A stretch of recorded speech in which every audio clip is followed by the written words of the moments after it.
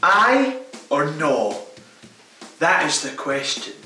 Hi everyone, Lawrence Chaney here. Now I know what you're thinking. Why has she not got eyebrows on?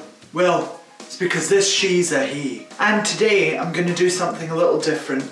I thought, rather than just doing my normal makeup routine, I thought I would give a kind of my thoughts on a recent trend that's been happening. It's a thing called fishtail eyebrows. Yeah. So in my opinion, they look very questionable. So I thought today I'd try it on myself and let you know what I think. And you'll be able to see if it works or not. Not feeling confident. Okay, so first thing I'm going to do is I'm going to take just a normal flat brush. I am an MUE now, I do this. Aye.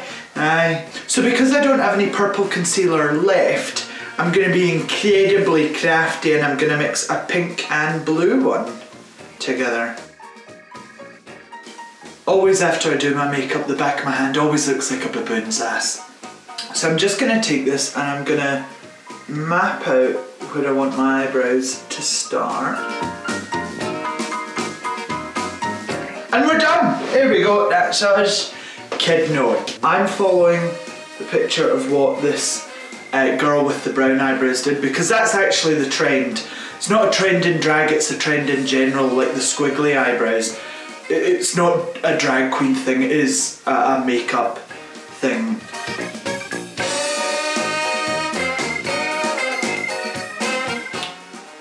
Oh wow.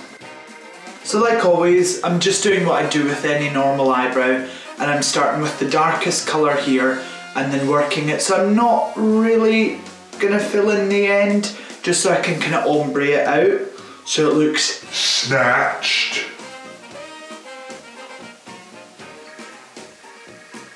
Using a flat brush, I'm just gonna clean up round the edge to make it, you know, neater and cleaner and more beautiful, kind of like myself.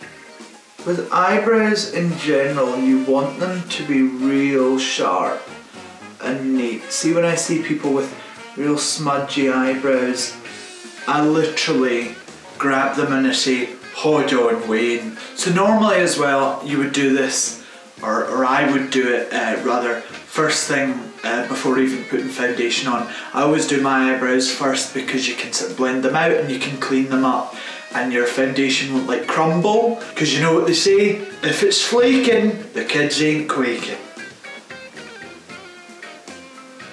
Okay, so right now I look like Dr. Spock, which is not the look I was going for. And then just dab. Don't dab like that, dab like that. When in doubt, finger it. So now taking that same purple off here, I'm just going to do the tail.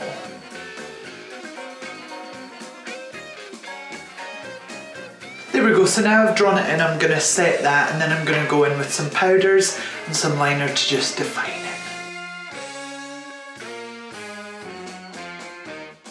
I'm going to take a purple eyeshadow.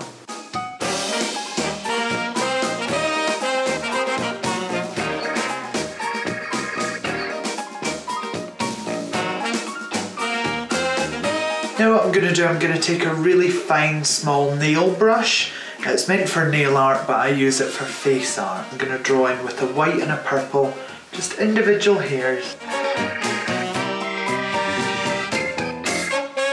Just the same purple again. Then I thought for this bit, the sort of tail, I'd use a bit of black eyeliner. So, you want the tea on fishtail eyebrows? I got the tea. So I think I managed to do them really well. I think I got them like super sharp and everything. But let's be real guys, it's a lot of effort to go to for a wee daytime eyebrow. And it's rough, it's rough. No. I think this look works if you're an entertainer or a queen or a cosplayer or something like that, because it's a bit more kind of fantasy driven. This isn't at all something I think people should be walking down the high street with. It just looks wrong. It looks wrong on normal people. It looks right on me because I make everything look so beautiful. I'm kidding. Now you just look like Dr. Spock. That's all I'm seeing in this mirror. But if you want to do like a natural eyebrow, just do like a normal eyebrow.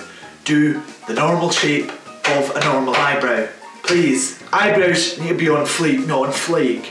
So let me know what you think of fishtail eyebrows. Have you seen them before? Is this the first time that you're seeing them on me? Should they be the new on fleek? Let me know what you think. Thank you so much. Bye.